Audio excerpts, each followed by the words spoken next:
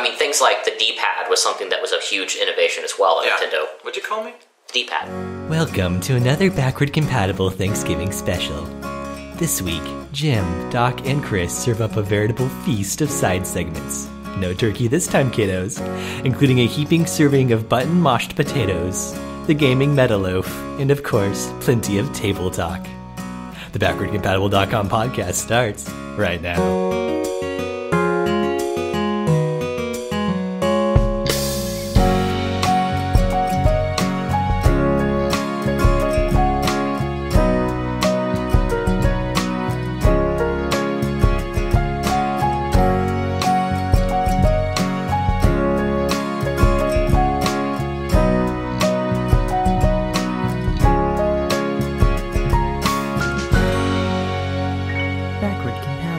Hello, Backward-Compatible listeners, and welcome to episode number 52 of the Backward-Compatible.com podcast. I'm Chris, and I'm joined today by Jim. Hey, I'm here. And we're joined by Doc. Hey, everybody. And today is kind of our Thanksgiving special.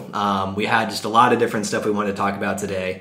And so rather than try to force an immediate topic, we thought we would have a feast of topics. Merry Thanksgiving! Yeah, so essentially what we're doing is we're having a Thanksgiving feast, but with just the sides. So we've got the dressing, we've got the cranberry sauce, got the mashed taters, but we don't have any turkey. No turkey. Because the turkey is the thing that takes all the time to make, right? If I know you guys, there'll be plenty of turkey. There'll be good point. Yeah. Everything's going to be very salty. Very, very... Oh, I'll make sure to heavily salt. Get some salt in here. Oh, excellent. Yeah. Very cool. And lots of whining. Oh, there we go. Nice. But we're still calling it the segment Chautauqua, right? If you want to call it that, you may. Okay. I kind of prefer smorgasbord. Oh. The smorgasbord? The second segment's smorgasbord? Chautauqua? Smorgasbord. What language are we speaking in? I don't know. I think it's the Swedish chef from the Muppets. That's what I was going for. Well, I know it's always in English on our show with the Button Mosh. Get ready for the Button Mosh, where the crew jumps in on the video games they've been rocking lately. So I just recently grabbed Super Mario Maker, which is something I've been meaning to get for a little while now, but I haven't been able to afford it. And I'm finally starting to get paychecks, which I'm very excited about. What are those? Yeah, no, I'm still getting used to the concept, actually. But I've been able to start messing around a little bit with Super Mario Maker. Not much. I've seen a lot more of it played than I've actually been able to play so far. But one of the first things that strikes you, it's really clever. Nintendo just understands fun, I think, in a way that's very intuitive to them.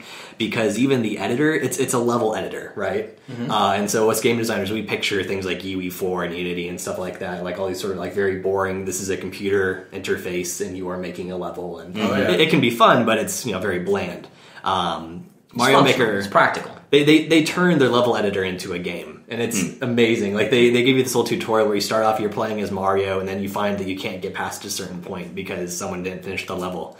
And so they say, oh, why don't we help a fellow maker out and actually finish the level for them? And then they basically have just like little semi-transparent things like put a block here, put a block with a mushroom in it here, make a structure here, that sort of thing. So it's kind of like fill in the blank, and it's very intuitive. They're not telling you what each of the tools are. They're just letting you sort of see it, and you take those cues and you build this level. And like there's like this little remixed version of the stage music for whatever game and stage you're in. So like the and then as you're drawing things, there's like this little computerized voice that's subtly sort of saying the name of the thing you're drawing on, but it changes pitch and it sort of like tries to time itself somewhat with the little remix. And so it sounds really goofy, but it's like this really fun, like little like you're drawing a shapes like along with the music and stuff like that. So they've made this entertaining thing out of making a level. And it's amazing. That's really cool. Yeah, I've actually looked at that and was thinking of, because I've been thinking of getting a Wii U for a while now, and because there's several games on it that I actually want to play. This is one that I thought was interesting. I wasn't sure, how much I might like it, but it sounds pretty cool. Yeah. And I mean, you can basically download games from anyone else that's... Oh, and that's the great thing about it, too, is that it's not... Play through them, essentially? Yes, yeah. You can play other people's levels. And so it's... What's cool about the games, it's not just you get it so you can make your own levels. You can upload your levels and, of course, download others. So you can actually get Super Mario Maker just to play other people's levels, even if you have no intention of playing your own. It's basically like an infinite Mario game. And if you're super masochore, which I know a lot of people are based on what you see on YouTube, It's basically are they, or do they just make those so they can have people on YouTube play them? Well, there are people who... For the reactions, because that's what I think is going on. That too, but there's also the people who, like, you know, clear these insane levels that aren't necessarily, like, the popular ones, but they're just, like, the really hard challenge levels. And so if you've been wanting the Mario game where you've got this stuff, but you don't want to have to, like, download some fan-made ROM or something like that, then it's kind of, you know, the ultimate game for you. But Chris, I want to be the guy. You want to be the guy? I want to be the guy. I think we all want to be the guy at some point. Nobody's going to get that. Yeah. I think some people might. I think people will get it. It's the Gamer Podcast. That's fine. But yeah, so... Art Chautauqua, that's what no one's going to get. Chautauqua. Yeah, Art Chautauqua, no one's going to get that. So would you give it two Chris thumbs up? Two Krugers up? So far, yeah, I would say so. That's one too many Krugers. Nick's not here today, so... oh yeah, good point. But he's played it probably. Yes, he has. So it's in fact, he's actually spent more time than I have on it. He's actually made his own level so far. There you go. 4 Krugers up. Yeah, 4 Kruger thumbs up, right? Oh my. Yeah, that's a lot. But yeah, no, I think it's going to be a lot of fun to mess around with. And what I'm interested to get into is sometimes people sort of look at these levels and say, this level has like a 0.02% clear rate. Of all the people who play it, you know, only 0.02 people have actually cleared it. See, that's what I'm actually going to try to put my stuff out there, and I'm going to consider a moderate to high win rate actually a good thing, because I'm going to try to actually make levels like stretch on my level design skills, because I'm good at high concept, but I want to practice like nitty gritty moment to moment level design, and so I'm really excited from that. I would argue that maybe like a 60 or 70%, or maybe even an 80% would be a good one, because if it's too high, then it's too easy. Right. Yeah. You know, I agree with Doc, but it also kind of depends on the sort of level that you're making. Like if you're intending, I want this level to be one of the early levels in this game that I thought of, like the concept, you'd want people to beat it. But if you're thinking, this is going to be like the final boss level, like the Bowser's Castle level, then you would want it to be more challenging and have a lower rate. But I agree, the ones that are like 0.2% completion, that's literally just someone trying to make it a ridiculously hard... There's some people make stages specifically to troll you. Right, so it's just... honestly for me, like there's no real point to playing through those. I think it's just silly at that point. Along the same lines of what you were just saying, though, Jim, there is someone who, I haven't had a chance to actually try them out yet, but someone has basically made what they call Super Mario Maker World, where they actually have a sequence of levels they've put together, and they basically lay it on this website so that you can punch in the code for each level and play it as if it was a full-length game.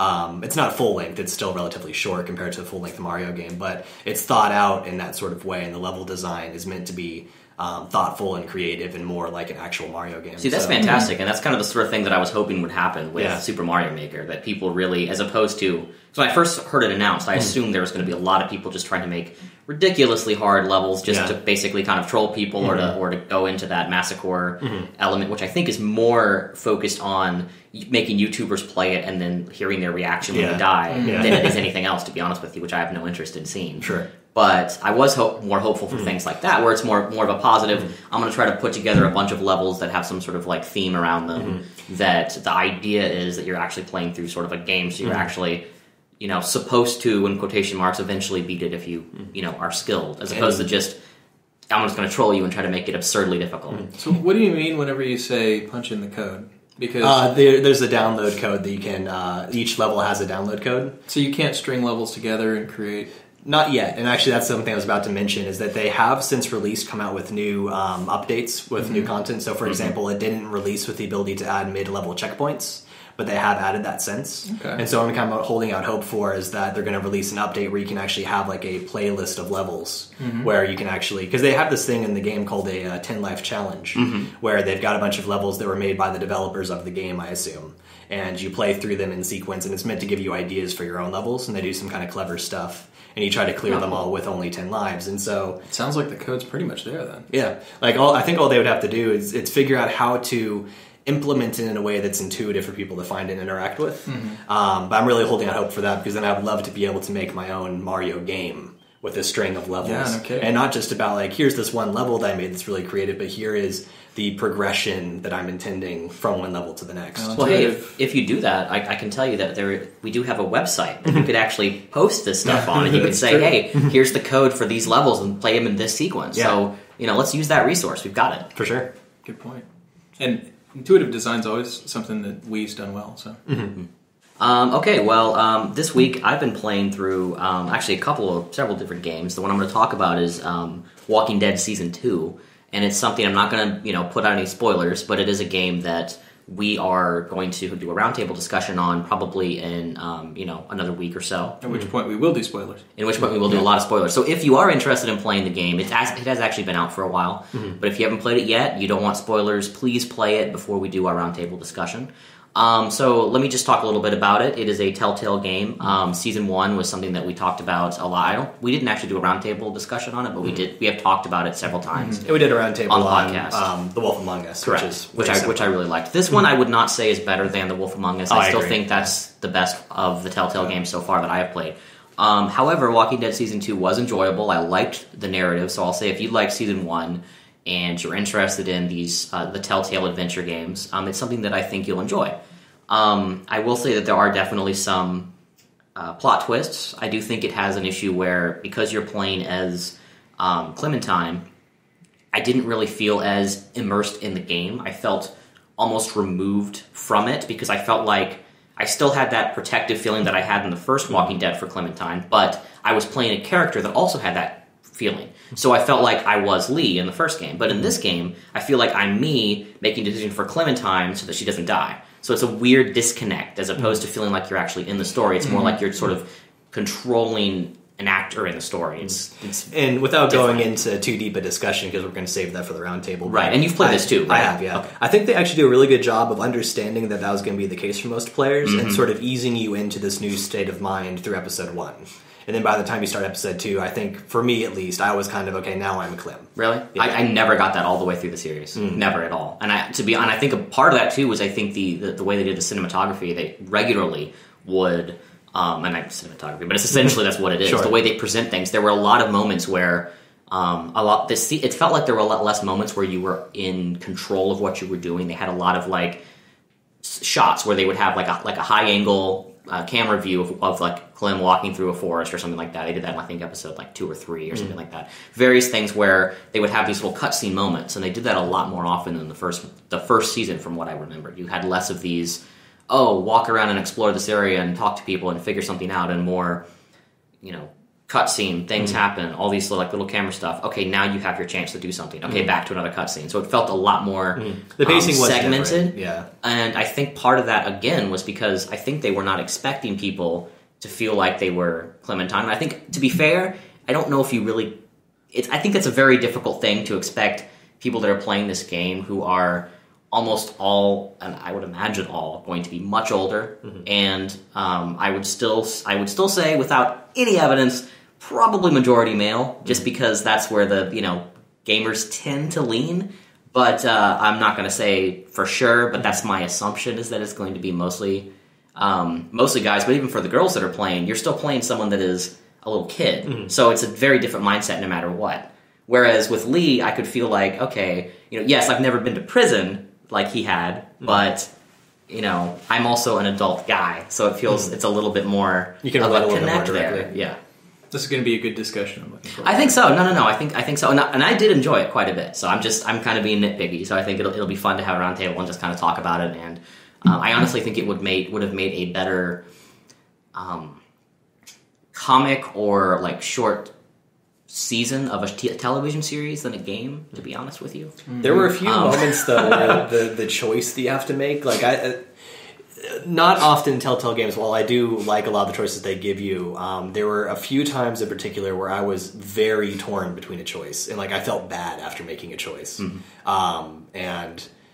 Even if I didn't like the season, and we'll get into this in more detail later, of course, but even if I didn't like the season in certain ways as much as I like some other Telltale series, there were a few moments in particular that were really gut punch for me in a good way. I definitely felt where, as the series went on, especially towards the end, I found my choices getting a lot easier.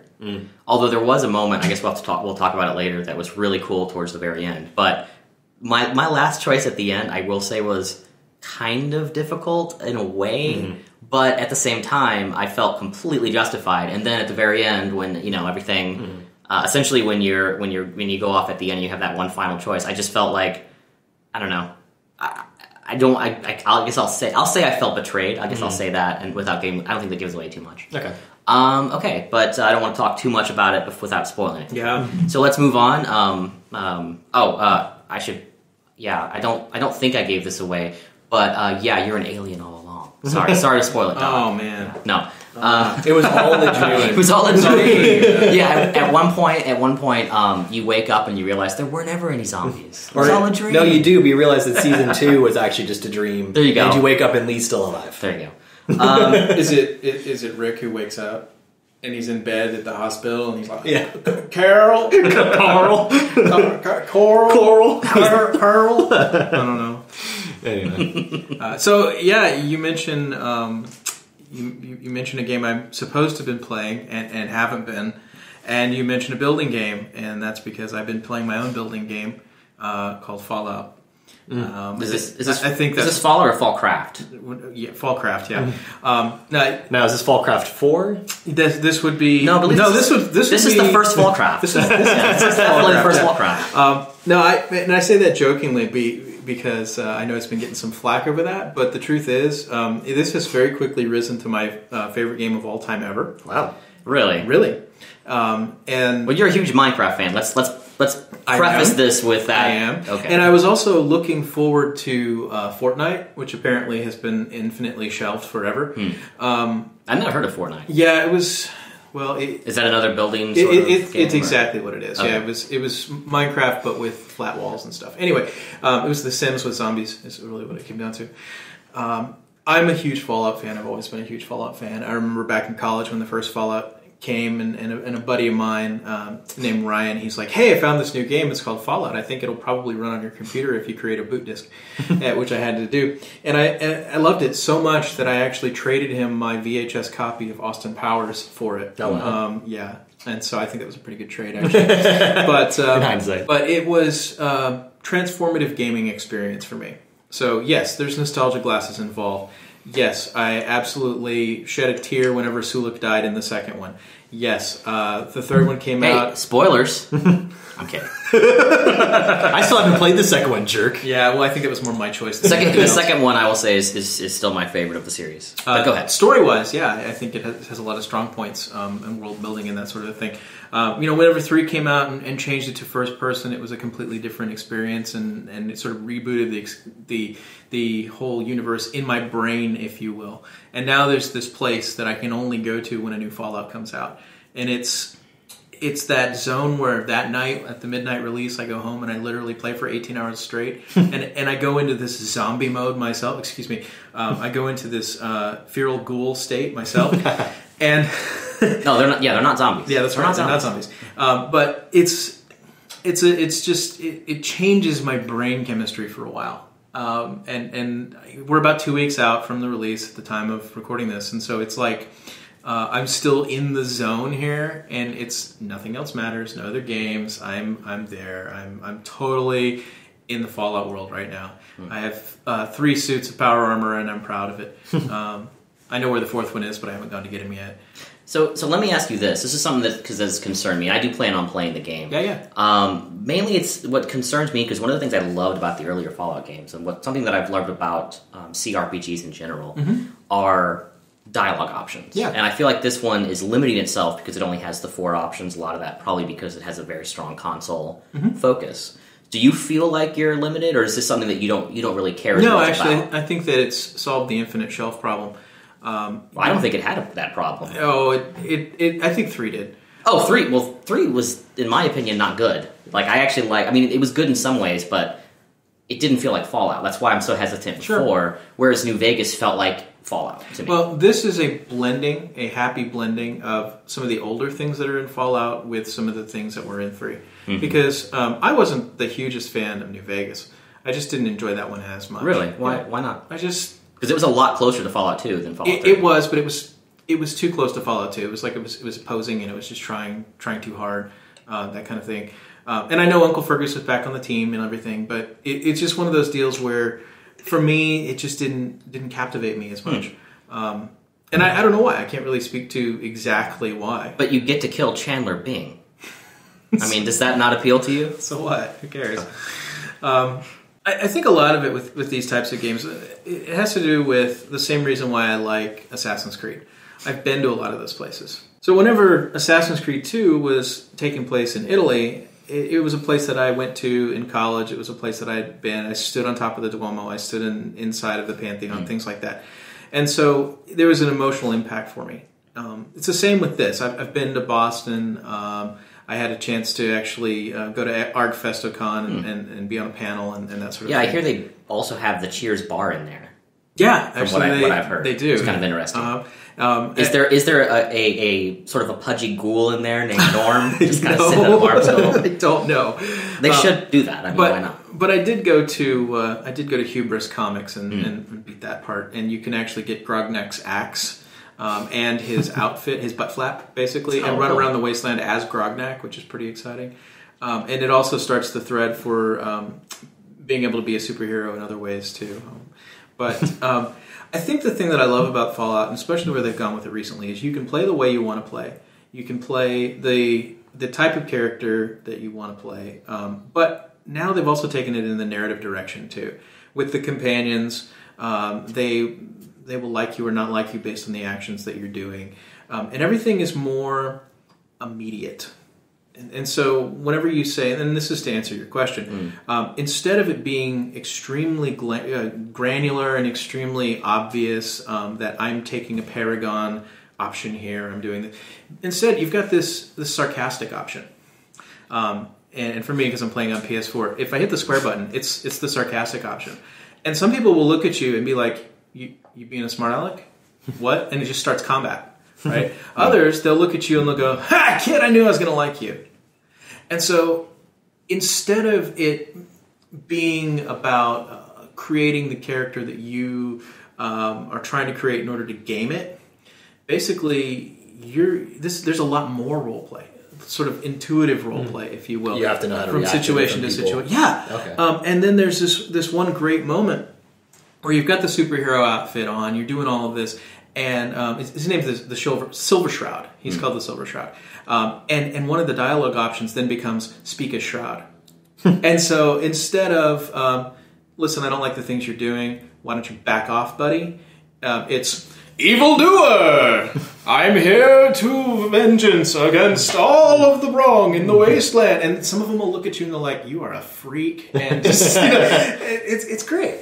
So I honestly think, I don't think you need more than 4 options. And I get the theory or the philosophy of having that. I really do. Because the theory behind it would be that if I'm talking to you, I have tons of options. You have infinite options. And I'm not necessarily saying that you should have infinite options, but I never really felt like I had too many options in like Fallout or Planescape Torment or Baldur's Gate, all these games that had multiple. Well, Planescape is a great example because Planescape can have a yes, a no, a yes lie, and a no lie. Planescape has done it better than any other so far, in my opinion. But if that's what you're looking for as better, then yes, you're not going to find that in Fallout. But I don't think you're going to find it in any of the Fallouts. No, I think 2 did a pretty damn good job, and I think New Vegas did a better job than the other Fallout games so far, at least in terms of like the Bethesda Fallout games. Well, and it's the ones that I've played. I think the thing that bothers me is more. I guess it's just more. It feels like they're limiting these choices not so much from a design decision, but because we want to make sure that we can voice act things, so we want to make sure that there's a certain number that we can, because it's much easier to write. It's never easy, but it's easier from production value, production standpoint to write more choices if you just are writing the dialogue as opposed to paying someone to come in and speak all of it. Yeah, but that's an oversimplification because whenever you're looking at a lot of these so-called branching dialogue trees in the earlier Fallouts included, what you really have is a bottleneck model where the outcome is either going to be positive or negative. In the first Fallout and Fallout 2, your dialogue options were many, but in the end of the conversation, when the conversation ended, either MacGyver, Killian, was going to lower his head because he doesn't like you, or he's going to raise his head and smile because now he likes you more. True, but that was it. But how you get there is more up to you, as opposed to you only have a couple of options. It's an illusion, and that's my point. True. And it's interesting that, by the way, I think it's very interesting that you're on this side of the argument for this game, but then when we talk about the Telltale games, our sides are switched. That's exactly right. I find it very interesting. Why do I play Fallout? It's not for the streams and streams and streams of dialogue options.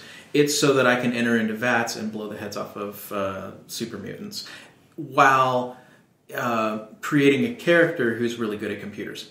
I'm intrigued though by what you were saying, and I do also want to play this myself at some point. Maybe we can even make it a future roundtable once we all get a hold of it. Yeah.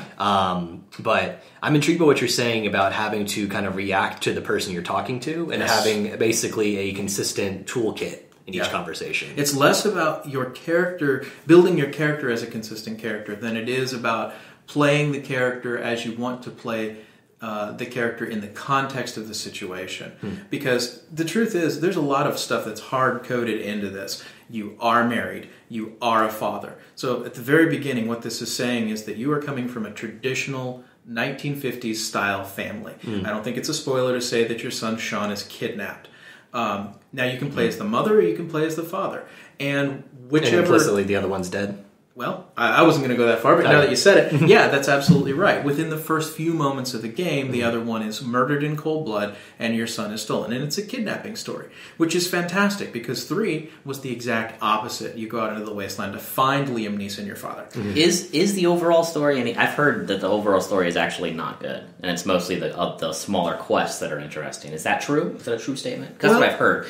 Here's the problem. And I'll ask you, and before you give me your answer, what did you think of the story in Fallout 3, the main story? Because I hated it. A lot of people hated it, but there were aspects of it that I really liked. The big finale I thought was fantastic with the giant robot. Oh, yeah. I thought that was... Wait, no, the giant... Oh, that part. I thought, yeah. I'm thinking of the very last part where you have that, like, sacrifice yourself moment. I felt that whole thing was very forced. That one was really good and really powerful until the DLC, and when it was like, oh, yeah, so whatever choice you made, did you kill your partner? You killed your partner? Oh, I'm really sorry, because... It turns out that if you'd just done it yourself, you wouldn't actually be dead. Yeah, and so that was kind of a retcon cheese out. But no, and to get to the question that you're asking here, I think that there's no winning for losing in this kind of a situation. If you make it all about the main story, then the side quests feel like side quests. If you make the main story as let's call it a little bit hazy, then you have side quests that become meaningful again. I'm in a moment right now where my so-called main quest, I have 3 options. 3 places I can go, 3 clue trails to follow. I can do it in the order I want, and I have no idea which one is going to be the one that's going to pay off with finding the next trail and clue for my son. But I can tell you that I've hunted down a detective who's helping me. And everybody does this, but his name is Valentine, Nick Valentine, and he's a synth, which means he's an artificial human. And that is a spoiler, but because the trailers, it seems like synths are kind of like they're the bad guys, an antagonistic right? force, Or are they, right? Because there's some Freedom Trail stuff and there's some Underground Railroad stuff. So, I mean, but really, just like classic Fallout stuff, you really come down on are the Brotherhood good or are they bad? Is the railroad good or is the railroad bad? So they have more moral grays in this one. Because Fallout 3 was pretty clear on who's good and bad. It was extremely binary. This one's extremely... Which I hated. And what's interesting is my favorite Fallout has always been Fallout Tactics Brotherhood of Steel. That was a really good one. It's not the top-down one, but it's the real-time turn-based was the new mechanic that they entered into it. And that's always been my favorite, but it's considered non-canonical, which is interesting because there's a break-off Brotherhood of Steel, which gets in its airships, goes all the way east, and then tries to progress back. Or I guess it's the other way around. It goes all the way west and then tries to progress back east to Vault. I think it was 1, Vault 0, something like that. Which is the military thing with all the origins of the tech, and that's considered non-canonical, but. If you consider that there are 2 Brotherhood of Steel groups out there, main factions out there, with a pope and an anti-pope, if you will, then it actually makes sense that this Brotherhood of Steel might be morally gray. They may be ambiguous. Biggest clue of all to it is that there's a line in that one that says, and ladies, welcome to the Brotherhood of Steel. And it's a big deal that there's women in the Brotherhood, but they had to do that because you are Brotherhood and you're a woman, possibly, and that's right. Well, I know in the original 2 Fallout games they were. Yeah, in the original 2 Fallout games, the Brotherhood of Steel was always in this sort of morally gray. Yeah, but it was also always men. True. And so in 4, the Brotherhood shows up at a really important part. Again, this is another spoiler, but you emerge from a rooftop. And it was a little funny. I felt like I was being gated just slightly in the fact that I couldn't exit the way I came in, which is unusual. But you know how they do that. They unlock a new door and then you're there. So I just pop out onto the roof, and as soon as I do, I hear brum, brum, brum, brum, brum, brum, brum, brum, brum, brum, brum. I look up, because the sound is brilliant in this. I know where I'm supposed to look. And I hear over this loudspeaker, "Citizens of the Commonwealth, this is the Brotherhood of Steel. Do not panic. We are here for..." And it's just like, you look and there's this massive airship and then all these vertibirds, and you're just like, gosh, we're being invaded. And I feel like I should get my rocket ship out and start shooting at the thing, but I'm terrified to do it. And I just stand there like a dummy for almost 10 minutes as this thing goes from one side to the other side of the map. And then I get new mission, investigate the airship. And it's just, this is the way, as soon as I get to a point where I think I'm almost kind of getting samey, they throw this massive new thing at me and switch it up. I'm loving it, but it is still completely open world. It's completely free. I feel like I have freedom unlike any other. You know how with Fallout you always get your armor kind of in simple upgrades. You start out with leathers, and then you get combat, and then you go on up. And finally, whenever you know you've made it, when you get your Brotherhood of Steel combat armor or your power armor. Well, in this one, you have your power armor within the first hour. But then you have to decide whether or not you're going to use it, because there's this brilliant mechanic which allows you to switch out the pieces of the power armor individually, but also it requires a power core in order to run. So if you run around the wasteland picking up tin cans, like we all do, picking flowers and picking up tin cans, you're going to run out of power core, and you're going to have to abandon your suit out in the wasteland and just stand there and wait for you until you get back with a new power core. Or you can let the thing sit in the shop for a couple of days and protect it in your community, and then go collect power cores and come back. And when you get to a hard boss that's kicking your butt, you show up with your power armor, and he'll give you the "oh crap" look. Nice, cool. Well, I think it's we can suffice it to say that you're enjoying the game. So, oh no, absolutely. This week in gaming history.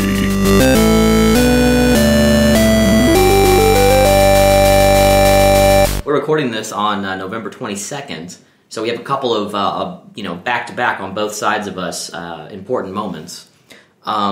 Yesterday in 1990, that's November 21st, that was when Super Mario World released in Japan, and that was the introduction of Yoshi. Yeah, we have Yoshi visiting us today. Thanks, Chris. Good job. That wasn't very good, actually. No.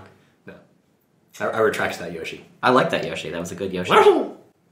Actually, the story behind Yoshi is one of those things where Miyamoto had actually wanted to have Yoshi as part of the series for a while, but they weren't able to implement it on the Famicom. I didn't know that. So yeah, it was. I believe it was planned specifically for Super Mario Bros. 3, if I remember right. But I know he had it in like a bunch of old documents and plans, and he'd wanted to do this character for a while. This writable character that Mario can ride around on that has its like the little plumber on a dinosaur. You can't go wrong. So wasn't Yoshi's debut like in a NES puzzle game also? There was Yoshi that was just called Yoshi, but no, that was later. That was later. Okay. Because they were still releasing games for the NES and for the Famicom after the Super Nintendo had already come out. Yeah. Okay. Or the Super Famicom. Oh, I remember the Super Nintendo. I remember when I got one and plugged in Super Mario for the first time. It was amazing. It was a really cool mechanic to add to the game. That was something that people really didn't expect because you had the original Super Mario Brothers, which obviously was groundbreaking. Super Mario 2 was just a totally different game, and then Super Mario 3 was pretty much the original Super Mario Brothers, and then they just sort of expanded on a lot of those concepts, right? And then they added some extra stuff like the raccoon suit and all these different like Mario upgrades in that one, like the frog suit, the raccoon suit. And then when you get to Super Mario World, it added other power ups too, like the flying feather with the cape and all that. But it also had Yoshi, which was just this like totally cool extra thing. Yes, thank you. Just like point at me and I'll fill it up. So I mean I thought it was really cool. And Yoshi's been a character that has stuck around for years and has his own games, like Chris was saying, has a puzzle game. I played that one, by the way, on Game Boy for a long time. It also had a Game Boy version of Yoshi. And of course, there's Yoshi's Island and Yoshi's Story and all that. So. Yeah, there's a new one coming for Wii U, Yoshi's Big Yarn or Woolly Yarn or something like that. I think Big Yarn might be it, Big actually. Yarn? Okay. Or Woolly World, I think. Woolly World, there we go. Yoshi's Yeah. Woolly World. Or Woolly World. I believe it's another... Yoshi's Tongue Twister. It's similar to the... Actually. Yoshi's Tongue Twister? That kind of makes sense, Yeah, that actually. does make a lot of sense. The trademark Yoshi Tongue. Yes. Okay. Yeah, little known fact, Yoshi's Island was actually just Jurassic Park. There we go. They are dinosaurs. Yeah, that's true. That's true. And there are a lot of Yoshis. Is Yoshi the name of the species or the character? I think it's the species. Okay. So Wait, this is so you mean when Yoshi died? Oh my god! yeah, how many Yoshis have you personally killed? This just Lend became it dark. It's like you find a Yoshi egg, you hatch the Yoshi egg, and then you basically you stuff force its it. face until it prematurely grows into Yes, adulthood. and you force it to be your essentially your mount, and then you just kill it. Like you do a jump, you use it to bounce off and clear over a long distance, so then it just falls to its falls doom. down a pit, yeah. And then you just find another one. You're like, oh well, I'll just get a new Yoshi. I'm gonna go with multiple quantum realities, so that it is in fact the same Yoshi. Okay. He Just just so I don't hibernates in an egg until you're ready for him. Yeah, just so I can live, with myself and sleep at night. And then the black sheep of the family is Birdo. This kind of a strange Yoshi that spits eggnogs. Is Birdo Yoshi? I No, didn't think so. no. Okay. Just looks similar. Looks like a Yoshi. There is Boshi, though, the blue Yoshi that's, I think, a villain character, actually, in Super Mario RPG. It might have made an appearance in Yoshi's Island. Oh, really? I've actually not played Super Mario RPG. The other big release was released in November 23rd. This is the North American release. In 1998, Legend of Zelda Ocarina of Time for the N64. And this was a very influential game, very important, because Nintendo was experimenting with 3D and 3D games, and sort of with Super Mario 64. They were able to sort of show, okay, here's how you can do a platformer in 3D, and they did a lot of things that were copied by other developers, because no one could figure out quite how to get 3D to work quite right with the actual 3D world until Nintendo came along. Then with Ocarina of Time, they introduced Z-targeting, which was something that they had not done, because this was a 3D action game. Yeah. And it's something that's been copied by pretty much, just about every game of that style, like a 3D action type game uses Z-targeting or something similar. That was about redesigning the controller, wasn't it? When they did the 64, they came at that controller from the idea of, okay, we're going to want to do 3D stuff. Yeah. So what are we missing? And And I think sometimes the N64 controller gets a bad rap from people that didn't play it when it came out and maybe haven't handled it, because it actually has a great design. And it gives you two different ways to hold it depending on the game that you're playing. And the cool thing is that some games, for example, like Mario Kart, you can play all of Mario Kart one-handed. And what they really need to be playing in order to appreciate it is the classic NES and then Super NES controller. And once you've played with that and rubbed a blister on your finger, I still have the callus. Yeah, and to be fair, I do think those were great controllers for their time. Oh, absolutely. But of course, controller design has improved over time. That's obviously. my point. But things like the D-pad was something that was a huge innovation as well at Nintendo. What'd you call me? D-pad. I called you a D-pad now. But yeah, the D-pad was a big innovation as well. But with the N64, they had the analog stick on there, which unfortunately ended up being relatively fragile. But worked really well for all of their 3D games. You got mutant thumbs, dude. You were breaking those things? Well, I actually never had that problem. Me either. But I have heard a lot of people complain in terms of them. You need to stop listening to people. So the people are wrong. Well, I just recognize that my opinion is just my opinion, so I kind of want to see what other people are. And apparently, a lot of people had problems with that thing either breaking or getting stuck. My guess is they ate a lot of Cheetos as they were playing and got some of that cheese dust in there. I didn't do that. I would never do that. I would never touch controllers unless I had clean hands. Yeah. I was very meticulous about people that. who don't have problems usually don't get on the internet and post about it. Hey guys, just wanted to let you know I had a great day today. My controller didn't break, and I'm really enjoying this game. It's kind of like with the 3DS Smash Bros. Came out, everyone's complaining the thumb pad kept coming off. And I never had that problem, and so it's like, I wonder just what percentage of people playing Smash Bros. 3DS actually had the problem. I will say that my the N64 thumbstick really does get quite a workout, and actually did become kind of loose from a lot of Super Smash Brothers play. Because if you play, and I played the hell out of the original Super Smash Brothers. Yeah. And it really would, after a while, it would become a lot looser. And I think for a while it was actually kind of a benefit because you could spin it around a lot and like kind of really have a lot more freedom. But at the same time, I started to get worried. It never actually broke, but I started to get worried that it was going to at a certain point. But getting back to Ocarina of Time and sort of what it did for the series, it really did. Of course, it introduced a new generation to Legend of Zelda, but also it came up with essentially the template for all of the 3D Zeldas to follow in terms of the presentation of the game and the controls. I do think this is another one of those games that I think is a little overrated. I don't think it's the best 3D Zelda. I think it'd be kind of sad if it was because. It's been several years. It's 1998 when this came out. So to say that Nintendo never was able to top it, I think is kind of a disservice. I think for me, it's like some of the fondest memories. But if you're looking at the game from an objective perspective, like I went and played Twilight Princess at one point, and then returned to Ocarina of Time. And while I still enjoyed Ocarina of Time, it definitely ages. Yeah, well, the combat in Twilight Princess, to use that as an example, is so much better. And one of the reasons for that is in Ocarina of Time, when you're surrounded by enemies, they'll surround you in a circle and they'll stand there and they'll just kind of go back and forth, like move their hands up and down and not really, and then like one will step forward and attack you and then they'll back off. And the other one will step forward and attack you and then it'll back off. Just like Assassin's Creed. Yeah, so it's really obnoxious. Yeah, exactly. There you go. But in Twilight Princess, they actually do a really good job of having enemies have a lot more strategy. Like, one will attack you from front, the other one will try to get behind you and attack you from behind, and they actually have like pretty good AI for trying to figure out. They'll come at you, they'll all attack you, and just they'll all like come at Shadow you. Mordor. Yeah, and they'll do some cool stuff, and it's something that, and I understand there were limitations on the N64, and they were there's reasons why they did it that way. I'm sure they didn't intend to do it that way. Well, they probably tried it and found that playtesters were too frustrated with not being able to see people coming at them, so they stuck to. Just like having one at a time. I still think it was in part a processing issue as well, to be honest with you. And like the AI, they probably weren't able to quite get it to work. So it turned into just the enemies like charging at you mindlessly and attacking, because that's pretty much what Zelda enemies did up until I think pretty much Twilight Princess and somewhat in Wind Waker. Twilight Princess I think is kind of underrated for that reason. I do think the combat mechanics were pretty sweet. But regardless, Ocarina of Time I do think was a really good game, and it sort of came up with a lot of the ideas for the concepts for some of the different dungeons and repeating those ideas in a lot of other Zelda games. Now it's time for Table Talk. Discussions on tabletop games of all kinds. Alright, so I had a chance to play The Witcher. Not the video game, mind you, the board game. There's a couple of neat things about this game. Are you a fan of the video games? I haven't played any of them. Really? Yeah, so... I think they're pretty cool. They're making a movie, by the way. Yeah, I heard this. And this is an important factor, okay? I liked the game. I didn't love the game.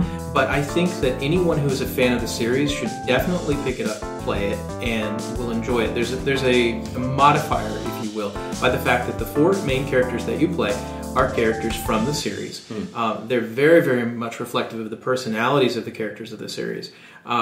And I can't even really tell you the names and stuff, but I played the red-headed mage magic user, and it changed everything that I was doing. Nobody else who was playing was doing what I was doing with magic. But there's some neat things about it. For example, the monsters that come out are all pretty tough. There's no little tiny monsters. You're not killing pigs or anything like that, which I assume is kind of an echo of the game and the way that works, that you're after big monsters. Oh, yeah. And the monsters stick around in regions. And there's about 5 or 6 different regions on the board, and it is a board game in that sense. But you travel around, and you're trying to pick up little clue tokens. And whenever you get enough clues about the mystery that you're trying to solve or the thing that you're trying to do, one of my missions was to recover a lost relic from some bandits. And I never fought a bandit, not one. But that wasn't the point. What I actually did was I was trying to track down who it was that was doing it. So I was going from town to town, city to city, and I had to get the blue tokens. And there's blue tokens and red tokens and purple tokens. But by getting enough red tokens and enough blue tokens, I was able to trade those in then for solutions. And I had one blue solution and one red solution, and I trade those in. Now, red meant combat, and blue meant magic, and the purple was like social. And what it really all came down to was it was a hard mission for me because I'm not a combat heavy character. And so doing that was a little more difficult, but I got 16 points. And because I was drawing from the blue deck, which is her affinity deck, the fact that there was a red thing on it, it all balanced out. So it was really brilliant the way that it was done.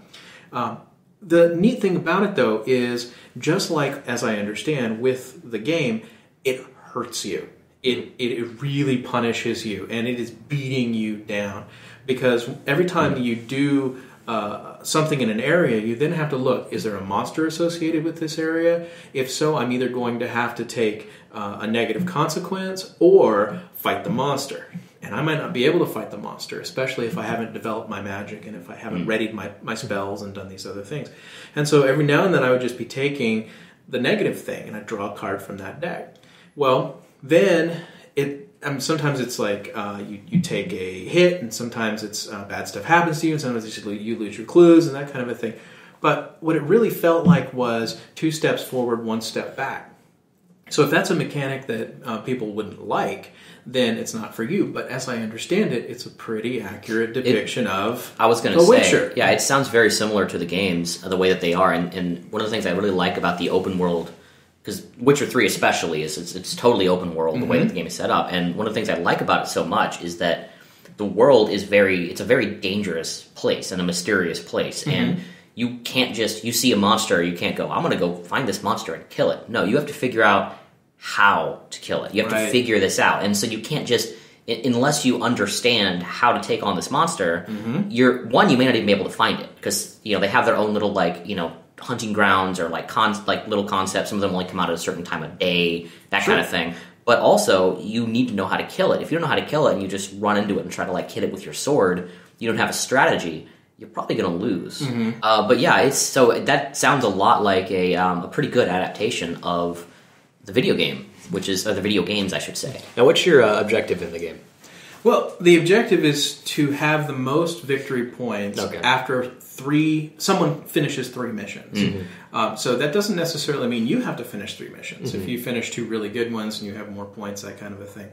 But something that you said brings me down to the mechanic of it, which is dice. Now, I had 1 die that was mine. It was the blue die. And the main character, what's the name of the Witcher himself? Gerald? Yeah. He's one of the characters you can play. Well, he gets 5 red dice. And then every time they roll, they get 3 white dice. But those 3 white dice are not all the same. And are these 6-sided dice? Yeah, they're D6s. Okay. But the cool thing about it is, for the set of 3 dice, there's 1 die that has 1 sword, a blank, and the rest are shields. There's one that has 2 swords, a blank, and the rest are shields. And then this one has 3 swords, and so on and so forth.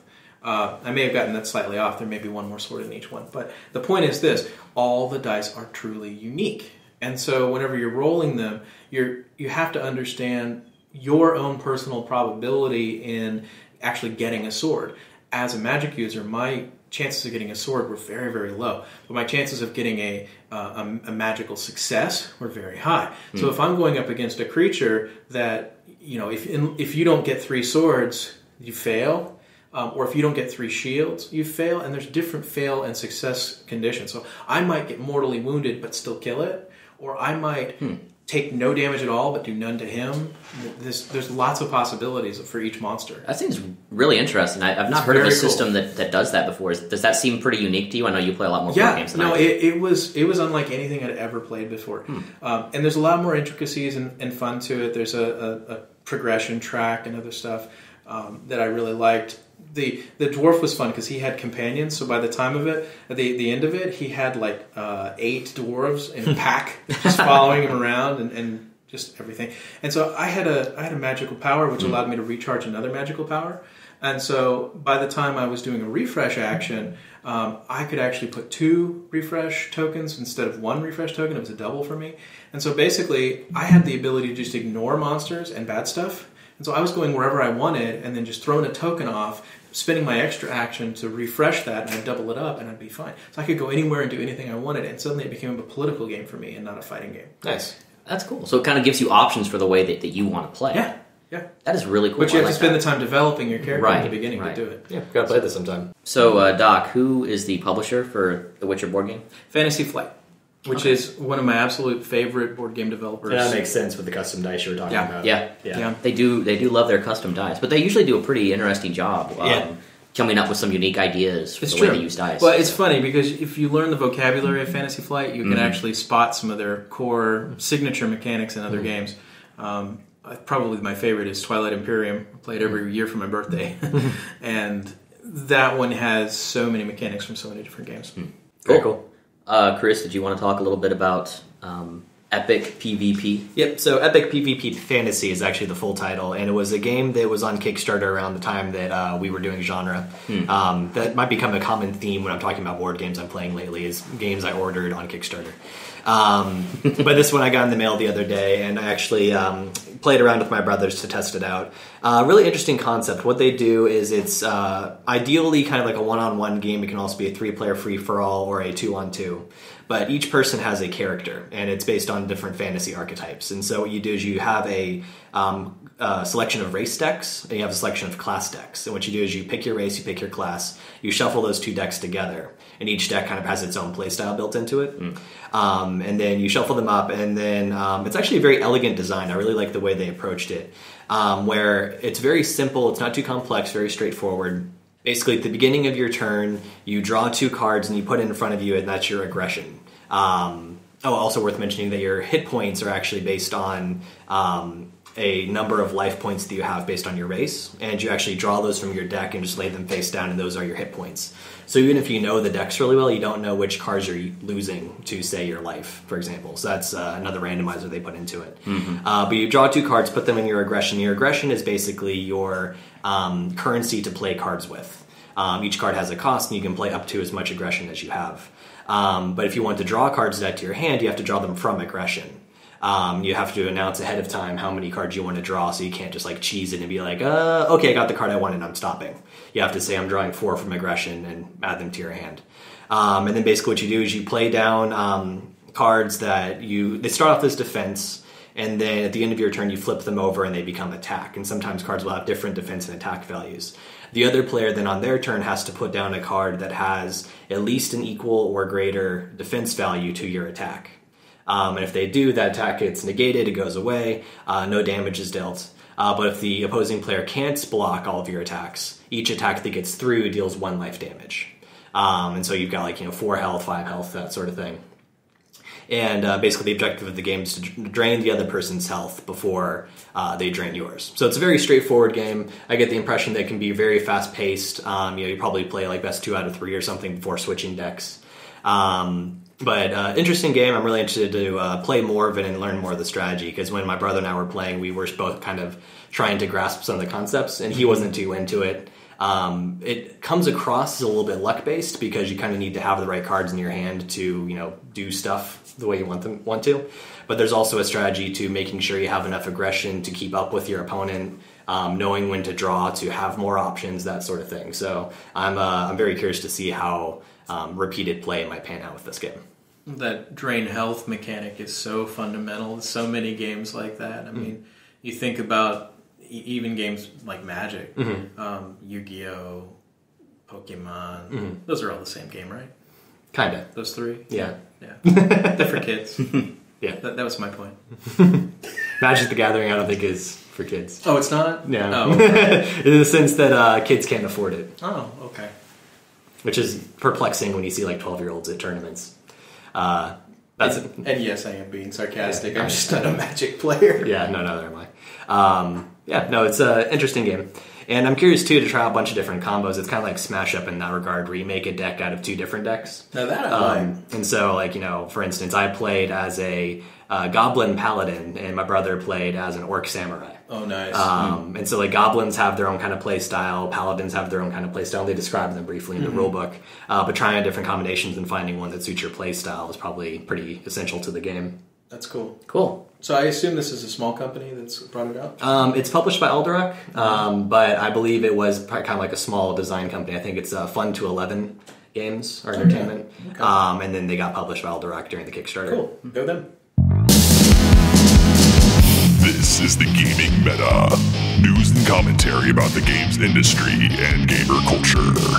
Yeah, so we have a few things to talk that I'd like to talk about in the Gaming Meta segment. And maybe part of this can be internet reactions and stuff, which is always fun. The first thing I want to talk about is there's been some articles that I've actually been following the reaction more so than any of the articles.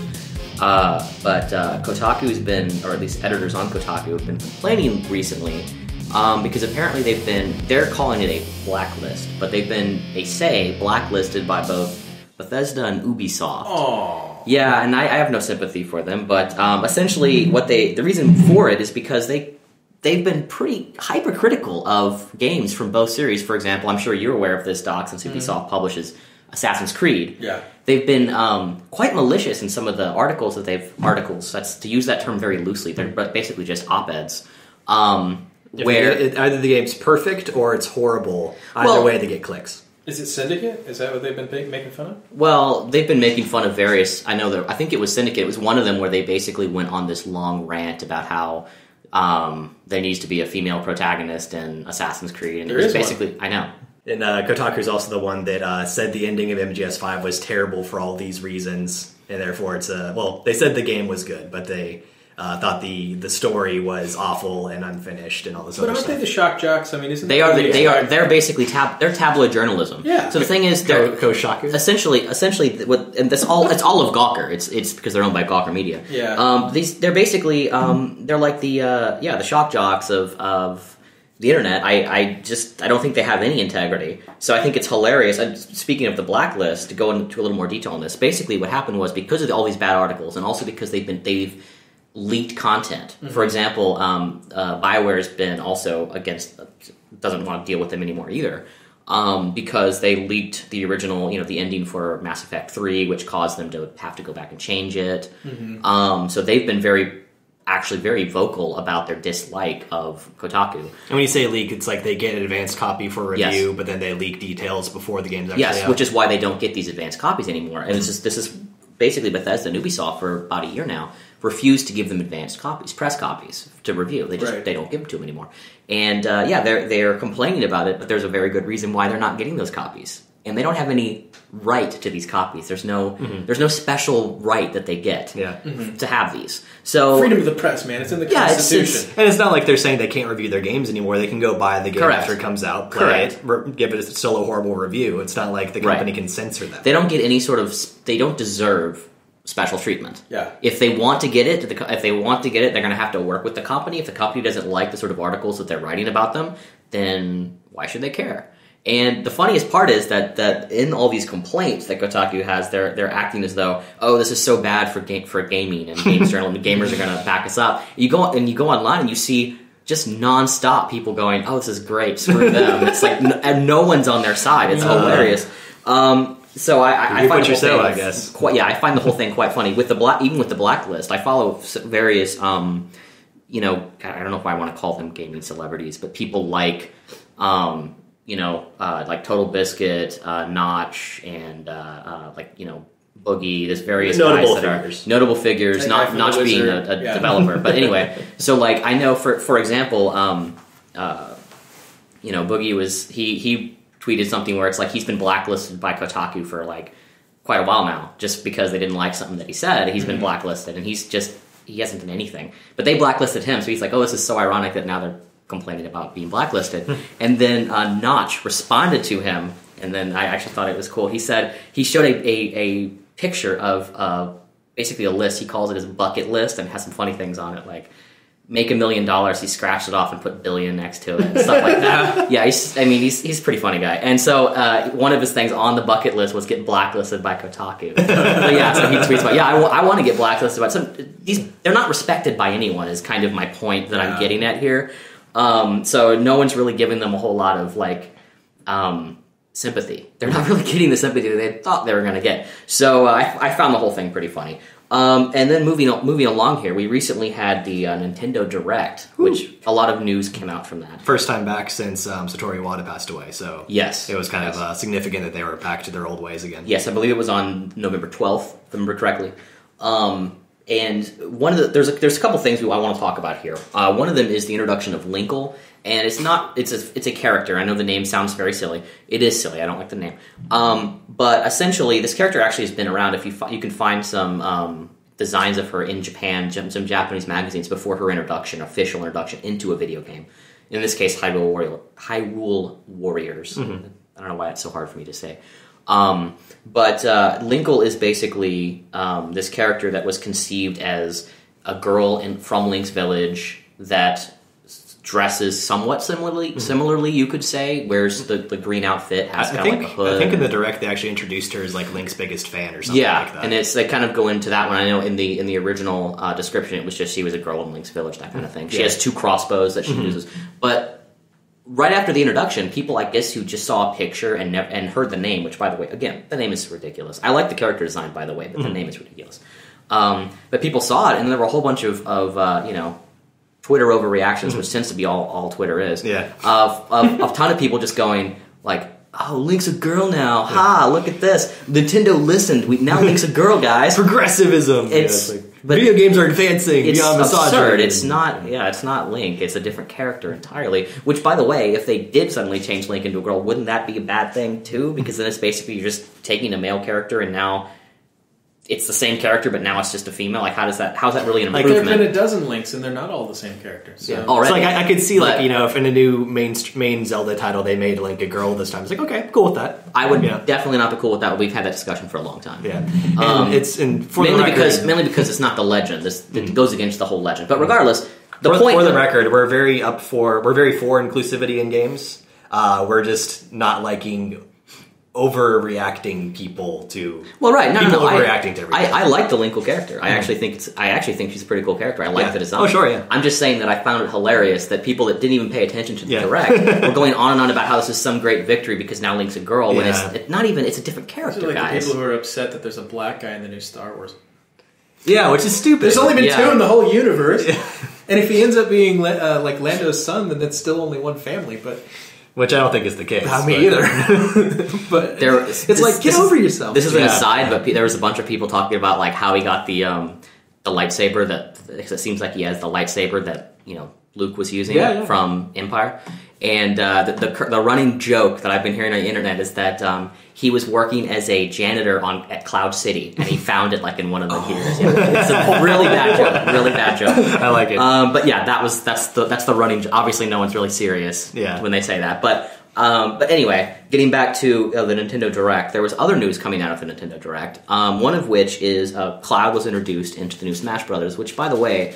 The Smash Brothers for the Wii U, like Final Fantasy and 3DS, Cloud? Final Fantasy VII Cloud. But the roster for that game is just exploded. I mean, it's huge. It's quite varied. I don't know. My reaction to it, I have to say, and we talked about it a bit before we started recording. I didn't really. It kind of bothered me a bit, and I'm not really sure why, because it's just a character in a game. But I think part of the reason might be the fact that this character was very clearly included based on fan request. He's been a requested character for a very long time, and the reason nobody ever thought he actually would be on the Smash Bros. Roster is that generally on the Smash Bros. Roster, it's either from a company that's affiliated with Nintendo. For example, Namco helped make this game, so obviously Namco characters can be on there. Capcom lent Mega Man, and then it sort of followed that they lent Ryu. But those have also been on Nintendo platforms. And that's why Mega Man was on there, because he got his start on Nintendo. So what about Kingdom Hearts? Kingdom Hearts, I guess technically Cloud has appeared on a Nintendo platform, now they mention it. Yeah. So there you go. Don't get me started about how much I can't stand Kingdom Hearts. That's a whole other discussion. But without distracting too much, though, Final Fantasy VII was never on Nintendo. It doesn't look like it's ever going to be on Nintendo. Well, and actually, I think he was in Theater Rhythm, which was on the 3DS. So there's a Final Fantasy Rhythm, game. I guess part of it for me is that there's so many Final Fantasy characters that actually have appeared on Nintendo platforms that they went with one that didn't. So maybe that's part of it. Maybe he's kind of like the quote unquote easy choice of the character that everyone recognizes from Final Fantasy. You could have taken another Final Fantasy character and not everyone would have necessarily recognized it. I don't know. I think the most recognizable would actually be just do like Black Mage. Yeah, I think Black Mage would work. Black Mage, or they could technically do was it Vivi from Final Fantasy IX, who was basically just designed to be Black Mage. Yeah. If they wanted to be a specific Black Mage. But I think the Black Mage character, just the design of that, is actually quite iconic for the series. I don't know. I think the whole thing's kind of a little platformist. Think about Wreck-It Ralph, the movie, right? I mean, did you walk out of the film outraged because of some of the cameo characters from... Those two could never have been on the same platform. Ah! Well, there was once upon a time Sonic and Mario never could have coexisted, and now they've got Mario and Sonic at the Olympics. See? Exactly. I will say, and I actually have wanted to see that movie, but I actually have not seen it. Well, don't, because clearly you are a platformist. No, I think part of it... No, I think... Word. Sure, I'm a platformist. I'm an unabashed platformist. I have to work on that. I don't know. It does irk me. I will admit, and I think it's a silly thing to be concerned by because it really, ultimately, at the end of the day, doesn't matter. I kind of like the announcement. I think there are other characters I would have been more excited about, but at the same time, I am excited to try it out. I think it's going to be cool. Well, there's so many cool characters in there anyway, and they really have sort of mined a lot of the character of their past. Yeah, in a lot of ways too. With this inclusion, it kind of now has demonstrated that it is kind of the ultimate Smash Brothers. It has a very broad range of characters from a whole bunch of different companies. It's kind of like pretty much a lot of people's dream roster has been collected into this game. So even if like you and I aren't excited about it, like a ton of people are just like super psyched that it's the Smash Bros. With, it's got Ryu, it's got Mega Man, it's got Sonic, it's got Cloud, it's got like, all these different characters representing all these different companies all on this game that they've really loved for all these years. Yeah, so, it's got Pac-Man. Yeah, it's got Pac-Man. Let's not forget Pac-Man. Yeah, Pac-Man. Whatever you do, don't play Poker Nut at the inventory. It was actually a fun game. I enjoyed that. That's a great one. Yeah, no, it's not the mashup the mashups, because that's actually what Smash Bros. Roster has become. I think it was really just the issue of them picking a Final Fantasy representative and it being Cloud. But anyway, moving on, speaking of the Direct and some of the news coming out, one of the reasons why they introduced Cloud was because of the new Final Fantasy game coming out to the 3DS, Final Fantasy Explorers, I believe it's called. Oh right, yeah. What did you see the presentation for that game? I did. What did you think of it? It reminded me a little bit in concept of Crystal Chronicles on the GameCube. Yeah, I agree. Where it's kind of like it's playable as a single player, but it's really meant to be a multiplayer sort of experience. It's like a 4-player co-op, I believe. It looks like it's kind of Final Fantasy cashing in on the Monster Hunter craze. And kind of doing their own take on that. And I think it looks pretty cool. I do too. I actually, and they have, of course, all the classes, the character classes that have been around really since Final Fantasy III, the Almanac, the original one, which were expanded on in Final Fantasy V, and then from there they just built on them, like Final Fantasy Tactics being a big one that really sort of tried to go with that whole class concept. Which I love because you can kind of like build your own class. Like, you find the ability you really like from this class and add it to the class that you really like to play primarily. So it's kind of like, if I could have my ultimate sort of character, it would be this class, but with these skills. Yeah, like getting the extra skills as you go through. Right. But yeah, I mean, I'm actually kind of excited for it, Final Fantasy Explorers. I've been excited for a Final Fantasy game in a while, so I find that interesting. I don't know if you heard any of the announcement. Did you watch any of the Nintendo Direct, Doc? No. There's some other things. Let's see what else. There was also the new Star Fox game. I believe it's called Star Fox Zero, I want to say. Is that correct? Yeah, I think you're right. Yeah. And that one also looks pretty interesting.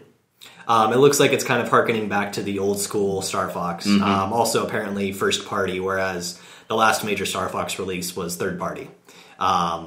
So, it looks like they're kind of like taking control again of it. And while I think a lot of people are probably going to protest that, like, well, they had ground combat in the last Star Fox and it was terrible, but I think the fact that, one, it's not on foot, it's like, it turns into the walker and you can fight that way. Right. I think the transformation is going to be popular again now that Nintendo is handling it. So I'm interested to see what it turns out. One of the things that kind of confused me in the presentation was the whole, like, dual screen, like you can fly and aim at the same time thing. Yeah. In concept, I get it, but I'm curious to see how it actually controls. Because I'm sure it'll be intuitive once you play it, but just them explaining it, I'm like, wait, how does this work? So, but yeah, I'm interested to see that. I'm also very intrigued by, they announced a few more details about the new Fire Emblem, Fates. Yeah, Fates. Which, of course, we've known for a little while now that rather than having it be that you make your decision at the beginning of the game, basically play through the whole game, and then just make a different decision at the beginning and play through the whole thing again, now those are just two separate games. And then, of course, you can now buy a bundle that includes both games. And I think, did they say that save data transfers over between the two? Between the two games? I'm pretty sure they did. And then there's going to be a part 3 also that's going to be DLC, and I think you get that DLC when you buy that sort of collector's edition bundle. So that's probably how I'm going to do it, because in that case you get essentially 3 games for the price of 2, rather than buying all 3 separately. Yeah, I'm actually pretty interested in it. I've been following Fire Emblem Fates for a while, so I'm kind of interested to see how it turns out. Yeah, I'm excited. They have a couple more. I'm looking at their list here of games. There's a Pokken tournament, which is basically a Pokemon tournament game, which I know people have been into looking for a while. Well, it's Tekken with Pokemon. Yes. Which is really fun game. Yeah. I was really excited to see it, but I never thought it'd actually get made, which is awesome. They have another a Mario tennis game, which those are pretty popular, usually pretty fun. Yeah. They have a Mario and Luigi Paper Jam, and I'm a pretty big fan of the Mario and Luigi series of RPGs. I think they're actually really cool. I love a lot of little humor that they kind of weave into it. Yeah. I know that like your mustache is part of your stats. Things like that are just kind of fun, which is awesome. I love that stash is a stat. Yes. And then also Xenoblade Chronicles X. So I wanted to mention a little bit. It is an open world game in its own right, and I played the first Xenoblade on the Wii, which I actually enjoyed a lot more than I expected to. This one's really pushing for that open world concept. Very big cities, very big environments. Are you interested in playing it? Yeah. In fact, I still need to go back and play Xenoblade Chronicles for the Wii. I rented it very briefly, and it just wasn't speaking to me at the time, and so I sent it back pretty quick and never finished it. But it does sound like it's a cool game, and I'm actually really interested to see Chronicles X. It reminds me a lot of TSO, Phantasy Star Online, and then it also kind of has this almost like an MMO offline, a little bit feel to it. So there is that element. I do think there's a little more there in terms of depth, but in terms of the combat system, it does remind me a lot of that. It's time to #get wrecked with some talk about competitive multiplayer games. So recently Hearthstone came out with another new content pack. It is the League of Explorers. It's another adventure, and I really enjoy the single-player adventures. And what's interesting is they came out with another expansion not too long ago, which was, of course, the Grand Tournament, which is, of course, whenever you add new cards, and especially in this case you're adding like 150 new cards, it's going to shift the meta a little bit. Yeah. But I haven't seen too big a shift in the meta since that one came out. Like, things are kind of operating more or less the same way. There are like a few new cards, people working into old strategies, but it doesn't seem to have like had the giant shift that goblins and gnomes had. Yeah, they only fixed one card to my knowledge. Oh, they changed one card. Yeah, that's the one I mean. Which I was super happy about. The Warsong Commander. Yeah. No more Grim Warrior. Uh-huh. Oh, God, that drives me so nuts. But I love the Inspire mechanic. I think it's a lot of fun. It is cool. And there are some really cool cards that have come out of that and some interesting new decks. Like, the meta did shift. Like, Paladins are a lot more powerful now. Like, Aggro Paladin is kind of a more viable option. But one of the things that I'm interested to see what happens with League of Explorers, which at the time of recording, only 2 of the 4 weeks have been released so far. Yeah. But even then, there are some new cards that are getting introduced, and more will get introduced with time. I actually think this has a good chance to shift the meta more than the last one did, because in the last one you're kind of counting on people getting cards through packs or buying the cards. With this one, anyone who buys it and clears it, everyone has access to all those legendaries guaranteed. And so when everyone has the same legendaries, very specific strategies and that's happened emerging. 2 times before, and that did certainly shift the Next meta. Primus and with Molten Core. Well, what's the new mechanic that's been introduced in this one? Is it the draw mechanic? It's called Discovery. Discovery, yeah. And actually, just in general, it seems like this one is all about sort of adding more cards to your deck over time. So you draw a card that says Discover something, and you get to pick from like one of 3 things. Or there might be a card that has like Discover as like a battle cry or something like that. So you put down a card, but then you also get to draw one of 3 random cards. That's right. There's also, for example, a mage card called, I think, Forgotten Torch or something like that, which it's like a 3 damage fire spell, but then it adds a 6 damage fire spell to your deck. So when you play it, it's actually also refilling your deck a little bit. So it's also, like there have been some deck types that have sort of played around with cards and drawing cards, because of course when you get out of cards, each time you have to draw, it does fatigue damage. And every time you draw, it does 1 more fatigue damage. So the first time it's 1, the second time it's 2, and so on. Great against a warlock. Yeah, exactly. And like, for example, there's an archetype called the Mill Rogue, which is all about basically surviving long enough to force your opponent to keep drawing cards so that it's just the card draw damage that's killing them.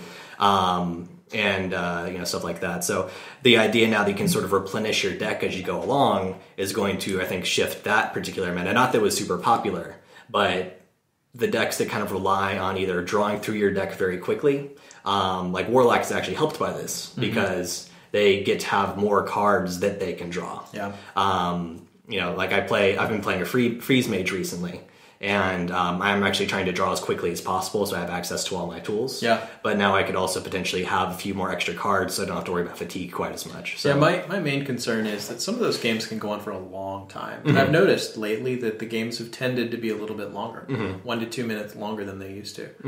So this new mechanic, I'm wondering if that's going to affect that. It might. And in a way, I'm sure they've been planning this for a long time. But in a way, it kind of seems like it's timely in the sense that with this new expansion, Rush seems to be the emphasized shift in the meta. Right. There's more, you're doing bigger damage, more burst, trying to deal damage more quickly.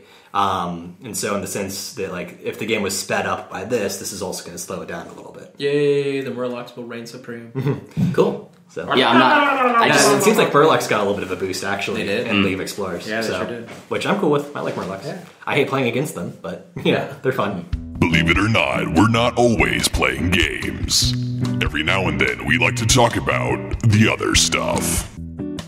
Okay, so I did want to talk a little bit about Into the Badlands, which is a new series on AMC that recently came out last Sunday. And actually, apparently it hit the third highest debut numbers of a cable television series, which I thought was interesting. Really? Yeah. It's had a lot of hype behind it. It's right up my alley because it's basically a post-apocalyptic martial arts series. Oh, nice. Or specifically, it blends a bunch of genres, but I don't know if I'd call it post-apocalyptic. This is something I actually wanted to talk about later on, and we can stick a pin in that related to Fallout too. But it's this concept of a post-apocalypse, in the sense that as opposed to the apocalypse happens, now everything's gone to hell, and there's civilizations in ruins. Versus the post-apocalypse, which would be after the apocalypse. Okay, now civilization is kind of getting back together and trying to pick itself back up, right? Yeah. And one of the things with Fallout that I think is actually telling as a difference between the original, Fallouts and the new one is it's almost like, especially you can see it with the BioWare versus Obsidian, Black Isle and Obsidian, and then the Bethesda difference. It's like Bethesda sees Fallout as post-apocalypse, whereas Obsidian and Black Isle saw it more as a post-apocalypse. You see a lot more. There's already these divisions and return of society, that kind of thing. Less society of a, looks different, but less of a everything's to hell breakdown. Yeah, but war never changes. Right. I do want to read this. This is from the intro of the series to give you a little intro that it does at the very beginning, the opening part of it. It says, "The wars were so long ago, nobody even remembers. Darkness and fear ruled until the time of the Barons. 7 men and women who forged order out of chaos. People flocked to them for protection. That protection became servitude. They banished guns and trained armies of lethal fighters they called Clippers. This world is built on blood. Nobody is innocent here. Welcome to the Badlands." So it's kind of an interesting intro. It very much... It's a series that knows what it is, and it knows what people are watching it for. So it gives you that very early on. It gives you some really cool and actually well choreographed fight scenes. Sounds like the back page of an RPG, actually. Yeah, it really does. It kind of has almost almost like a video game type premise, where you're just in this really interesting post-apocalyptic world, and you're this cool badass fighter, and you're doing martial art moves and stuff, and. But as essentially what the story follows, this guy named Sonny, who is one of these Clippers that works for these Barons, who of course at a certain point is going to break away from the Baron because he's going to have to be the lone wanderer badass. Obviously, that's what everyone wants to see. But he has 404 kills, and they show this part where he takes off his jacket and he's got all these tattoos on his back for all the people that he has killed, because that's what you're supposed to do essentially. But he has to kill for his Baron because he's been trained since he was a kid to do this. And of course, there's the whole very much so the hero's journey type concept where he gets the call and he kind of refuses initially to go off and explore this, but wait a minute, he's going to get thrust into it anyway because he goes and he helps this boy character, and now one of the Baron's wives saw him do it, so now he's going to pretty much be forced to go off and leave, and answer the call, that kind of thing. So it's very much an interesting series. I've only seen the first episode because that's all that's come out so far, and I believe this season is really only going to be 6 episodes from what I understand. So it's almost like its own sort of like little mini series kind of thing. That's what they did with Fear the Walking Dead. Yeah, but I found it so far very, very interesting. It grabbed me right away, and part of that I'm sure is because I'm a big fan of martial arts. Excuse me. The creators, you might recognize them. Alfred Go and Miles Miller. They're known for several different things throughout. They have kind of a long filmography, but they always seem to work together. But one of the things that stuck out for me was that they worked on Shanghai Noon, and then its sequel, Shanghai Nights, which was Jackie Chan and Owen Wilson, a film that I actually liked quite a bit, especially the original Shanghai Noon. Shanghai Nights, not as much, but I still enjoyed it. I'm a big Jackie Chan fan. So I'm sure that they had plenty of connections when it comes to fight choreography, and it shines through in the series. They have a couple of... really just two, but they have a couple of really good fight sequences, one near the very beginning and one near the very end, which really kind of show off what you're gonna be in for in the series. I will say one of the more interesting aspects of it is that it takes place in America in what feels like or seems to take place in America, and what seems to be somewhere in like the American South, because the Baron has he's like this weird sort of like half Mennonite, half redneck. He has like a thick accent from somewhere, and I'm not exactly sure. I think it's like an indeterminate area in the South, almost like he's from Kentucky or something. But it's just hilarious the way that they sort of have these weird mashups, like, oh, there's no guns, and there's people that are kind of, having to, fend for themselves with other sort of weapons. But, for example, Sonny drives around on a motorcycle, and they have cars. There's this weird disconnect, and their cities look like they're from, 1930s, 1940s kind of aesthetic to them. Like that kind of aesthetic in the cities, like, Chicago from the 1940s or something. Mm-hmm. But also, you're also in like a far future. So it's got a lot of weird kind of mixes. The setting really kind of intrigues me. I mean, I think it's definitely a series. I mean, it's a series I'm going to be looking out for. So it's something I'd recommend checking out if you're into post-apocalypse, if you're into martial arts, or really if you're just a fan of what AMC is doing when it comes to dramatic television, which is pretty much knocking it out of the park every time. So I think it's pretty much anything AMC puts out, I'll at least give a chance to. So we're nearing the end of our topics feast here. It's always kind of sad when the holiday starts to wind down to a close. But do you guys have any other closing thoughts before we move on to dessert? Well, I will say I did drown my segments in plenty of gravy, because that's how I like to roll. So salty gravy? It helped them go down. Yeah, it made them more palatable. I'm just glad we're finally done. I can get back to Fallout 4. Very cool. Well, thank you everyone for joining us for episode number 52 of the Backward-Compatible.com podcast, our Thanksgiving special. I'm Chris. I'm Jim. And I'm Doc. And we'll see you next time. We want you to join the discussion on our website, Backward-Compatible.com. You bring a unique perspective, and dialogue makes everyone better. Leave a comment in our podcast section, and if it's good, one of the crew members will respond to it. This time, bring your own side dish to the feast. Thanks for listening. Until next time, stay compatible.